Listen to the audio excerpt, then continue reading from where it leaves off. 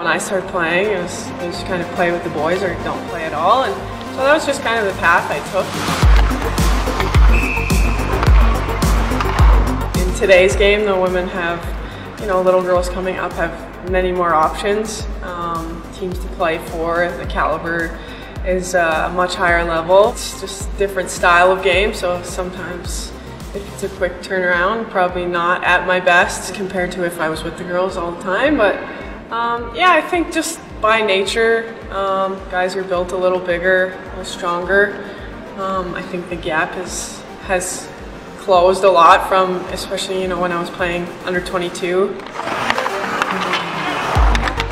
Just a little bit of a different game. So for a goalie, it's just kind of reading the play a little differently, tracking the puck a little differently, and the girls are a little smarter. They'll maybe hang on to it a little longer or look for a different play than a guy would. It's more of a reaction game.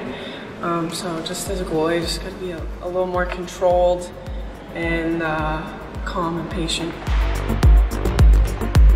The adjustments, especially at this point in my career, come a little easier than they did when I was first starting out or when you have to do them in a quick 2-week tournament.